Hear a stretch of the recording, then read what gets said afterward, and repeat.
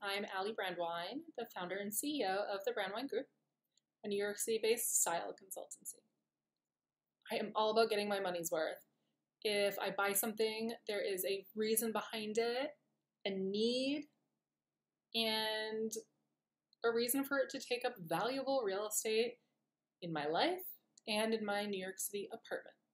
I know I work really hard for my money, and I'm sure you do too, so don't you want to spend it on things that you love, you need, so you actually use them, right? Doesn't that make sense?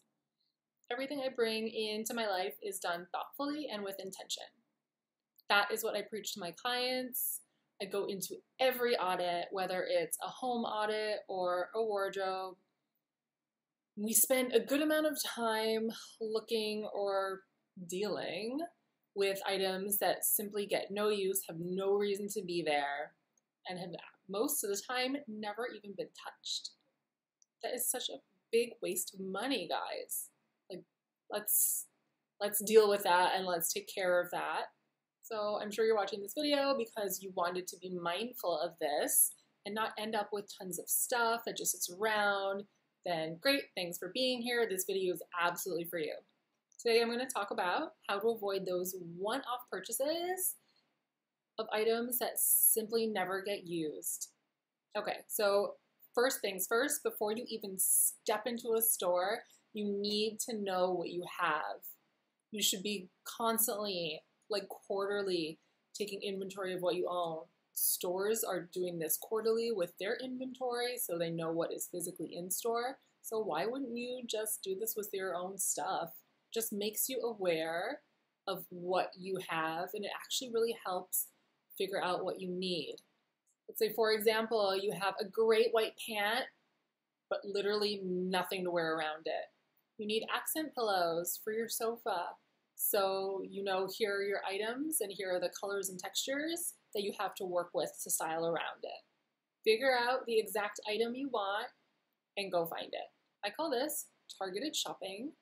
This is super helpful. I do this all the time in my personal life and for my clients. And it just makes it really, really easy to see what you have and what won't work. Let's say you're, Let's say, for example, you're standing in a store next to something you absolutely fall in love with. That actually happened to me today at Club Monaco. Step back and make sure you have the items you need to style around this piece. Most items don't live in a silo, so you're not going to just go buy one thing and it sits alone in a white box and that's all you need around it. Every single item has friends. Your nightstands have the bed frame, probably the mattress, your sheets, accent pillows on the sheets, probably the rug in your bedroom. Your new shoes have tops and bottoms and accessories that need to live with it. Make sure you know exactly what you're going to do with that piece before you bring it home. I promise you guys, this is an absolutely life-changing exercise, and it only takes a couple minutes to do if you do it right.